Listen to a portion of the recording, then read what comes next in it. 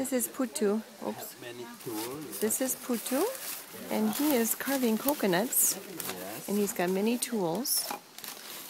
And once he gets the outer shell. This special for take out for clean inside. Okay. This two sap, this sap and this sap. Okay. Yeah. So maybe you take the coconut out and then clean the inside. Sap, yeah.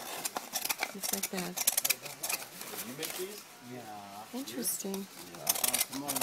Okay, so that gets it nice and thin. So now it's very thin, right? Yeah, thin. Okay. It's not thin, maybe not sharp. Okay. And then after that, I draw. You draw your design. Yeah, right? I have many motifs. You draw from an outline? Yeah, because to make the same. To make not the same. To make a pastel. If I draw like this, maybe draw one by one, needs more time. Okay. Yes. To make pastel, it's faster, right? So then you draw the design, and then what tools do you use to carve? To carve this one. For this one, I have many tools from the bigger, small, like this.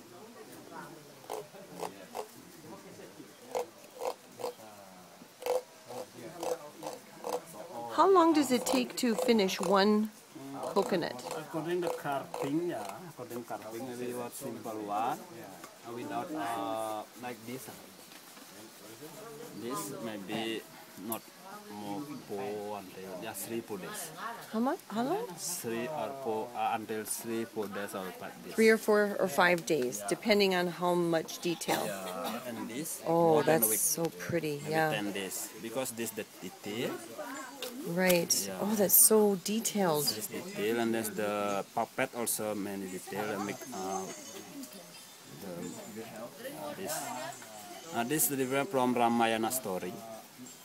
This Anoman, white monkey, and this Sita, the queen. Oh, right. The queen? And this Lakshmana, the younger brother of king. The younger brother of the queen? The king of Rama. Oh, the king. Okay. And this is the king of Rama. Oh, that's the king. And what is the monkey? Why is the monkey so important?